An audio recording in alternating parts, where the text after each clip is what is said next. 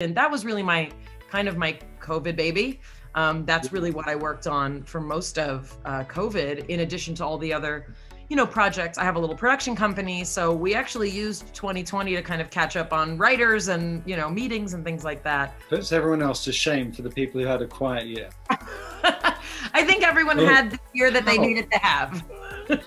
Yeah, it's extraordinary output, like certainly for the start of 2021. Very impressive. Have you written a few books as well last year? No, I haven't written any books. Literally no books. Okay. Hello, this is an interview with Mayim Bialik. It's the first in a series of conversations where I speak with successful actors, writers and directors, and I ask for their advice and thoughts on how you can create art with whatever circumstances and whatever resources you have, however much or however little. In this conversation, I asked Mayim for her input, her advice for younger artists whose plans were put on hold during the whole COVID lockdown. Maybe they were planning to put on productions, go to drama school, music school, dance school. I also asked for her thoughts for more established actors, writers and creators, people who've been working but maybe their career hasn't worked out exactly as they had hoped. I hope you enjoy this interview. Please subscribe to the channel, and over to Mayim. I'm here with Mayim Bialik, star of Beaches, Blossom, Big Bang Theory, author of Beyond the Sling, which I enjoyed reading, Girling Up, Boying Up, Mayim's Vegan Table, Call Me Cat, Mayim Bialik's Breakdown, and thank you, Mayim. I feel like we've spoken a lot, or nearly spent a lot of time together over the last 7 years. Yes, I mean, you are one of the people that have known me through a lot of transitions of my life and career. So it's really nice to talk to you. Yeah, you too. Thank you. Thank you. And my question is, how do you do it? Like, how are you doing it right now? So you directed your film. No, I haven't directed my film yet. So we could take that off the list. Oh, I thought you did that at the end of 2019. No. So because of COVID, everything has been, kind of shifting and shifted. So I did, in addition to like all these other things, I wrote a screenplay several years ago, which was announced before quarantine started, but we have not been able to film. So the question is, will we get to film this year? The year's not off to a fantastic COVID start, so we'll see. I see, and that's with Dustin Hoffman and Candice Bergen. Correct. Right. Okay. Well, hopefully soon. And then how did you? Were you filming Call Me Cat this year, or was that? So we filmed. Yeah, we have filmed 6 episodes, and then we filmed 7 episodes if you include the pilot, and then we have 6 more. So we started. We started in the fall. Right. We're tested once a day, usually twice a day. So the minimum is once a day. And then we've been on, holiday break, which has been extended based on Screen Actors Guild rules. So then we go back and presumably we'll finish this season very soon. Terrific. And I hope we can see it in England. Currently we're user restricted. I've tried watching it. I can just hold my phone up to my TV when it shows, so you can see. That's very kind of you. Thank you. Yeah, that's absolutely perfect. And how many of the Mayim Bialik Breakdown episodes have you done so far? I really enjoyed the first one. Oh, thank you. Yeah, we'll come back to that a bit later. Yeah, how many? Yeah, I think you're probably gonna like a lot of them because your connection with yoga, body movement, meditation, mindfulness, like all these things, are things that you are familiar with. Every episode of my podcast is a different topic in either mental health or mental wellness. We have recorded 20 episodes and we just started rolling them out. And just like to give it, its proper plug, we have a website, bialikbreakdown.com, and you can also watch on YouTube. So my YouTube channel is also, you can literally watch it in real time, or you can listen to it on Spotify or wherever people get podcasts. So that was really my my COVID baby. That's really what I worked on for most of COVID, in addition to all the other, projects. I have a little production company. So we actually used 2020 to kind of catch up on writers and, meetings and things like that. But the mental health podcast is really what I mostly worked on, and then went back to Call Me Cat, just a couple months ago. Terrific. Puts everyone else to shame for the people who had a quiet year. I think everyone had the year that they needed to have. Yeah, it's extraordinary output, like certainly for the start of 2021. It's very impressive. Have you written a few books as well last year? No, I haven't written any books. No, None. literally no books. Okay. None.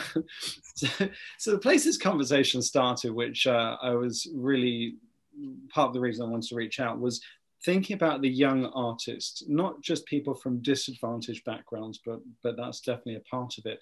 But during the last year, everyone who wanted to go to drama school or dance school or acting school or art school, and suddenly that's all closed down. The training is thrown off for the time being. It's difficult enough to get the funds together and get to do all of that. For everyone the independent filmmakers who are starting out or even up and running, who are stuck in the way and everything is blocked. What do you think about that? Like, what I mean, do you say? I think that, there are many repercussions, that I think we're still just starting to wrap our heads around, in terms of the impact, of this year and this pandemic. And obviously, the most notable ones, the effects on the economy, and the effects on our mental wellness. A lot of people are suffering right now in ways that they hadn't before. Right. And, I have kids, so I think of also the impact on kids who are learning on a computer screen, and that might not be the easiest way for certain kids to, I'm thinking about all those things. But the point that you bring up is kind of the larger, kind of existential crisis that I think many people are in. And yes, it's a good Jewish thing, existential crisis. Right. It's an existential. No, but I think that's really, that is, it's like, especially for artists, especially for people who, make our living, trying to find that path and trying to, against all odds. And, many artists don't always get support from, from their families the way that people who want to be doctors and lawyers do. Right. So there are extra challenges already. And, I think that it's kind of the ultimate now, challenge for people who are artistically inclined and who have been on a certain path, because in many ways the year's kind of a wash. We can't count this year as the determining factor in the rest of our lives. I'm not the kind of person who says like, well, I guess the universe didn't want me to pursue my dream. We live in a universe that also has to live by the principles of science and the politics of a virus. So that's kind of what we're all in together. But obviously underserved communities that don't have access, to basic healthcare, to the resources that are needed to kind of bolster us through this. Those are the communities that also are hit the hardest. And we're starting to have more of a conversation about that. Yeah. Obviously, the United States has been through, a heck of a year of reckoning. And we're really still happening. Yeah. For the young artist who's thinking, okay, we'll take someone in an underserved community, whether it's Compton or on a Native American base or reservation or wherever it happens to be. So someone who's facing challenges thinking, okay, I can't do this. I haven't got the money anyway. There's enough challenges. Like, what's something they can do? I mean, look, I don't know that I'm any sort of authority on this, but I think, one of the things that I'm trying to take comfort in is that we are all in some aspect of this together. And I'm also hopeful that there are going to be and will continue to be opportunities for things to continue to open up. I think that this is one of the times when we see the power of the internet and the power of our ability to connect. Right. And to still be able to have dreams and to still be able to be part, of a community.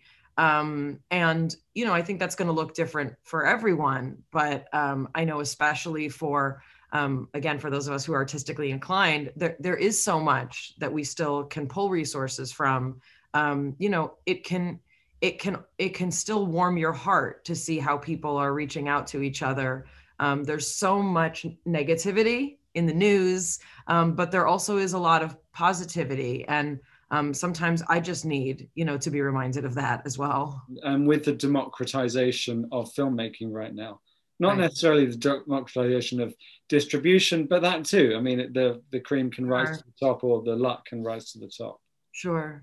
In terms of someone who's setting out to be an actor, how long would you say they should give it? In living, That's a living, really hard question. I mean, yeah, I think the question is, it's what are you doing in the meantime that I think determines how long you can give it, right? right, right, So if let's just say, let's take for an example, let's say this is something you want to do, right, and you decide to do nothing else in the meantime. You're just going to see how long your savings can last, right? right. That's not going to last very long. No, But most people who want to be actors have a plan B, meaning they wait tables, they use their other skills to do things in life. Most people, I would say, are not independently wealthy and have the ability to just like move to Hollywood and see what happens, right? So there's the things that you do with your life when you're not having that success you dreamed of as an actor that I think determines how long you give it a shot. right. Because my feeling is no one can tell you you're not an actor simply because you're not employed, right? No one gets to say you're an actor if you work, but not if you don't. I like that. So some people enjoy the craft and the experience so much that they are in theater and they audition for things and they keep chipping away at it. And they have the thing that they do to make money, to pay the bills. And those kinds of people sometimes want to do that their entire lives. And it can work for those people. Right. But I think when you have a notion of like, here's the success I want, then you're setting your own timeline, which honestly, I think can be really demoralizing because, you're setting this expectation that doesn't take into account all of the factors, that are involved. Many, many great actors never get cast in something. That's how it is. It's a very strange business. And have you met them? I've met them, I've dated them. But no one ever says to, a carpenter or an accountant, like, you are the perfect person for this job, but I don't like your voice, right? It's like, it doesn't happen. But in our business, you can be the best actor for a job and still be told, we're going to go with someone who doesn't act as well because their breasts are bigger. Like that's or they've got more of an Instagram following. Exactly. Or they have more of an Instagram following. So to me, it really is about kind of like adjusting expectations. Yeah. And if it is causing you pain and strife and you are feeling bad about yourself, or you're starting to make the list of all the things you need to do to yourself, like I need to get my teeth whitened and I need to do this. And if only I looked like this, then I'd get work. If only I took these classes or this expensive acting coach, then, once you set those things, I think that chips away at really your experience as a human, because being an actor, that's not your entire existence. It's not who you are. Who you are is the things that you believe in, the people you love. You and I both connect on a spiritual and religious level. Like those things drive me. If you took away my ability to act, I'm still a person, Well, absolutely. Absolutely. I mean, it's interesting like the way you're phrasing it. I think firstly, in the beauty or the external issue, I really like what you said on your podcast in terms of the inside, the outside. Like that was very, because I remember once being in front of a casting director. She was on the phone to her partner and she's like, "Yeah, I've got this guy in front of me." Well, he's not the romantic lead. He's kind of got this quirky look. I'm like, oh my God. I was like 20 years old. But one thing I've found is whenever I try walking away from it, it comes after me. And it's not like one of the fame, that's nice, but like just the craft of it, just the heart of it, the soul of it, like it can't seem to get away. Right. Just when you think you're out, it pulls you back in. Right, but not everyone. I mean, a lot of my friends from drama school, they're able to call it. So I've just been living in LA for 10 years, and now I've come back to England, at least for the time being, pandemic related, be close to my parents. But like, what do you say to the actor who hasn't made it, who hasn't had the break? I mean, I think it's there are so many decisions, you know, that we make as creative people in terms of what we want our life to look like, you know, and I was raised in the industry and then I left, you know, for the very reasons that the industry makes a lot of people crazy. Right. And I'm happy and really honored, you know, that I get to live my life right now as an employed actor. But most actors, you know, in this city, and you know, they don't get that opportunity to be constantly employed. Right. And it really depends on what lifestyle you want to have. And you know, I have friends who, you know, work commercials and also, you know, do personal assisting on the side. I have friends who hope to get enough work to pay the bills, but do transcription on the side. So almost every friend of mine who's not a constantly employed actor, which is most of my friends, they have to do something else. And then they get to frame their life in terms of, is it still worth it for me? You know, and it's a very personal decision.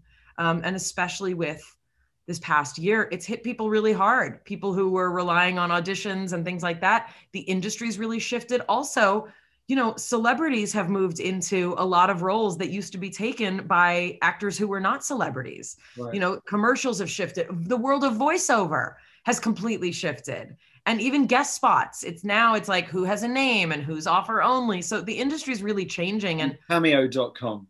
Right, exactly. I mean, for me, I left the industry and was happily a neuroscience, you know, student, and then was teaching neuroscience and raising my kids. So Which is, and right, that was a very strong plan B. Right.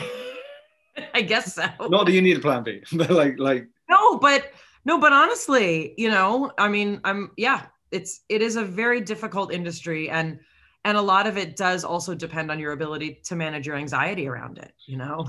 Which is what was very resonant from your first breakdown, not your breakdown, your first breakdown episode.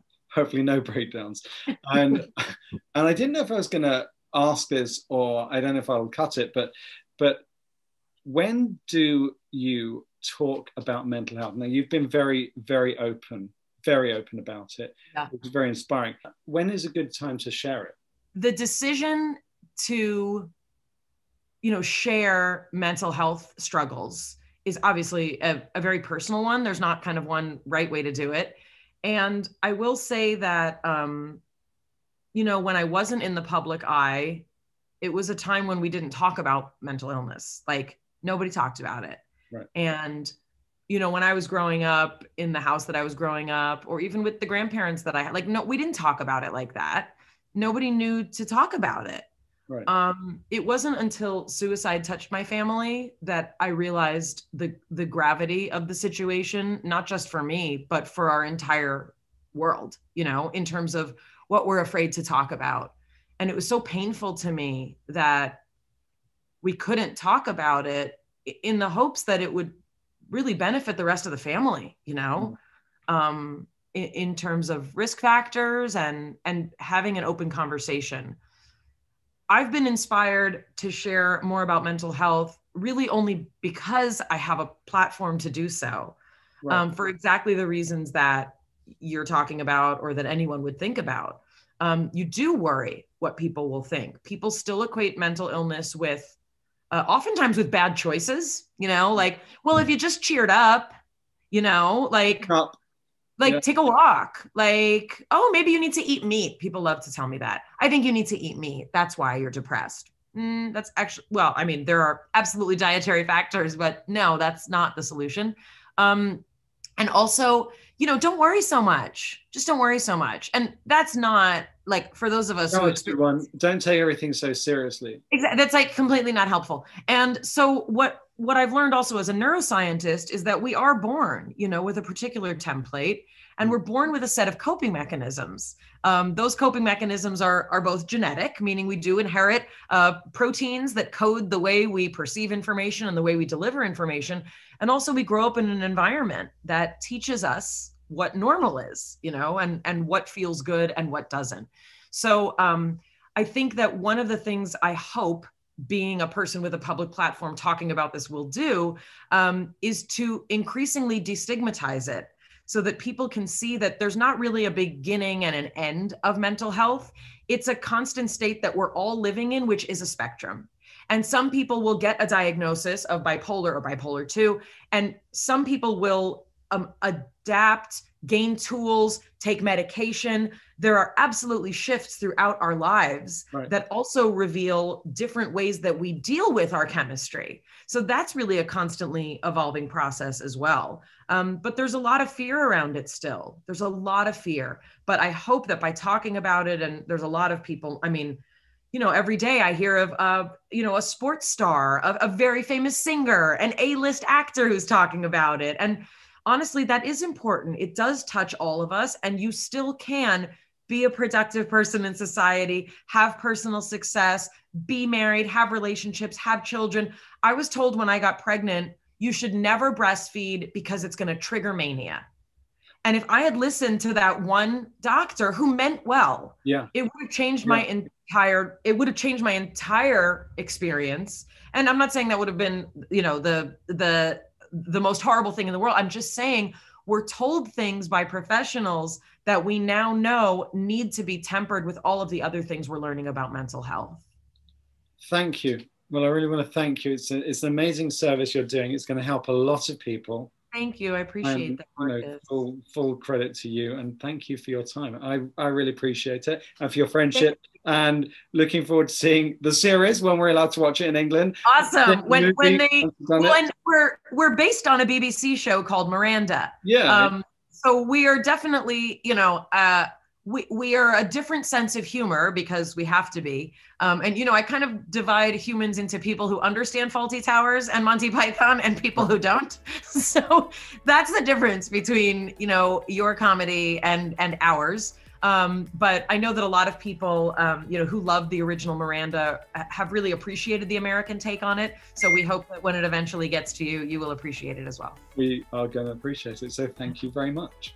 Thank you, Marcus. Thank you for watching. I hope you enjoyed the interview. Please subscribe to the channel, hit the bell, leave a comment and share with your friends. I look forward to seeing you again.